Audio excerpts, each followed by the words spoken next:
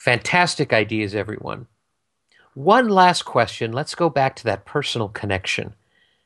The theme of the International Year of the Cooperative is Cooperative Enterprises Build a Better World. What's one thing that you are looking forward to seeing in this better world that's coming? I'm personally looking forward to a real cultural shift in our country and around the world about environmental practices. And I'm also hoping that cooperatives can become a part of this conversation about the disparity of wealth and distribution of wealth.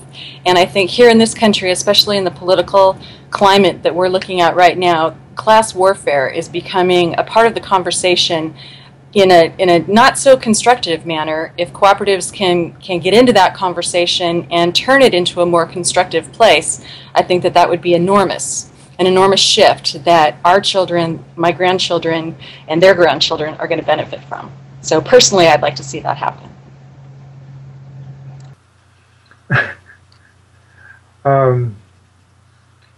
One thing, well, Or two or three. Yeah, I've been reading some historical fiction about the late 1800s and the labor movements and the anarchists and their efforts to change the robber baron economy to something that's provided more support to the workers. So I'm a bit radicalized at the moment, but I'll take a stab at that. I really do believe, though, that co-ops have the ability to help provide better, more meaningful work to people and opportunities for people that are often neglected by the more traditional investor economy. Investment in corporations that don't respond to the local needs. A lot of people are questioning whether that is still a valid model, and how we can find an economy and a lifestyle that is more meaningful to people, and where corporations aren't the people that elect the government, but people have regained their voice. And in organizing co-ops, one of the things that we see all the time is that we're not just organizing a co-op. We are organizing a cooperative store.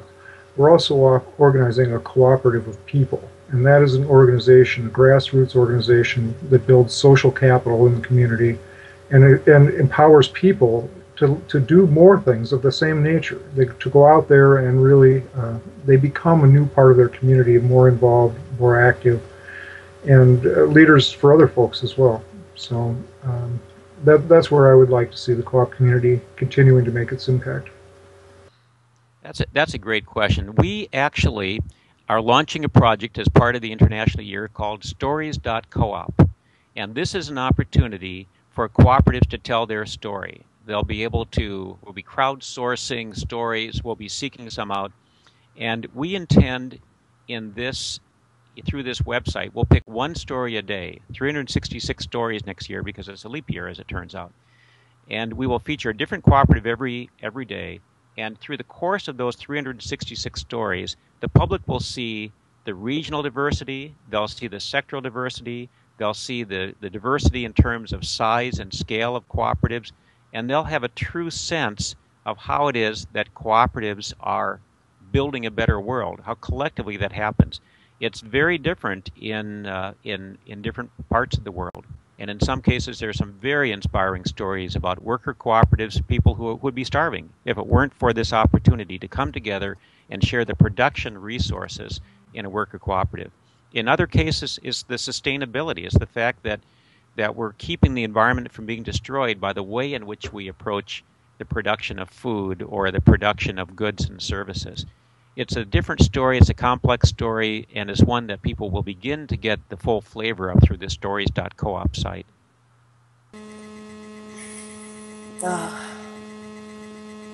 That's a great question. I think that the economy, as it is today, driven by the profit motive and only by the profit motive, makes our world often a very sad place. That the people who have a lot of money and are able to invest and use their capital, and the capital gets rewarded, they just continue to get richer, and the people who don't have resources continue to get poorer. And as long as our society is based on rewarding capital, instead of rewarding participation, that gap between the rich and the poor, I can only imagine that it would continue to grow. I think that leads to a lot of problems in our society, a lot of frustration with people who aren't able to provide enough for their families. And so I think a change in the way business runs, the way the economy functions, so that it's more important, or at least equally important, what happens to people and what happens to the planet as it is to make profit. Especially in America, we have lost our way in understanding how we own the things that we hold in common, whether that be our local park or a national park. We've lost a conversation about how we act together as civil society through government as well as non-government to own the things that we hold in common and to effectively govern ourselves. There is much that the cooperative community, well practiced, could teach or remind us in civil society about how to deal with diverse visions, to use democratic process, to engage in thoughtful, healthy debate, and then ultimately leading to effective solutions to our shared problems.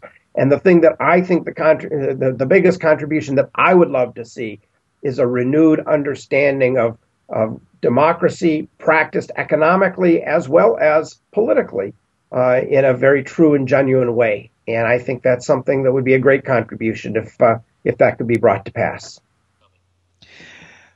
Well, the contributions that cooperatives have made to give people a power and voice around the world are well documented. And personally, I'd like to see in this country is a outreach that would be focused on recent immigrants to this country to help them assimilate better into the economy in our society.